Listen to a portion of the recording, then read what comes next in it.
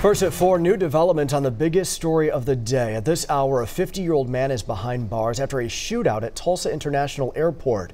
And we are learning it's not his first run-in with police. Good afternoon. Thank you for joining us. I'm Brian Dorman. And I'm Shannon Russo. Police tell us that an officer and the suspect were both injured during that shooting. News on 6's Ashlyn Brothers in our newsroom with the very latest details. Ashlyn? Brian and Shannon, we've learned in the past few hours the man who police say opened fire at Tulsa International Airport is a convicted felon. Joseph Watson Jr. has been convicted twice for robbery, and his most recent run-in with the law was for indecent exposure last summer.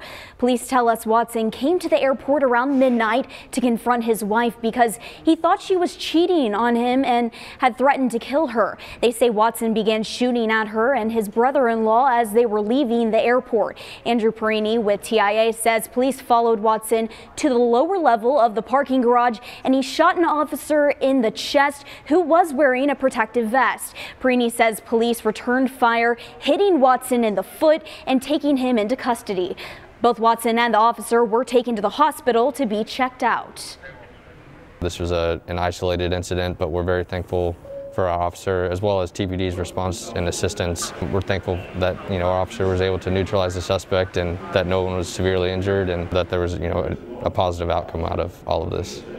Perini says 2 shuttles outside the airport were hit by bullets, but thankfully no one inside was injured. The wife and her brother were also not hit. Brian? Ashley, I understand that you were able to talk with a mother who was there at the airport when the shooting happened. Well, Brian, Kimberly Eaton Anderson tells me that she was hiding out in the bathroom with her son after the shooting started, and she plans to take her son to a counselor just to process what happened. I'll have more from her coming up at 5 o'clock. Brian? Ashlyn Brothers live for us in the newsroom this afternoon with that update. Ashlyn, thank you very much.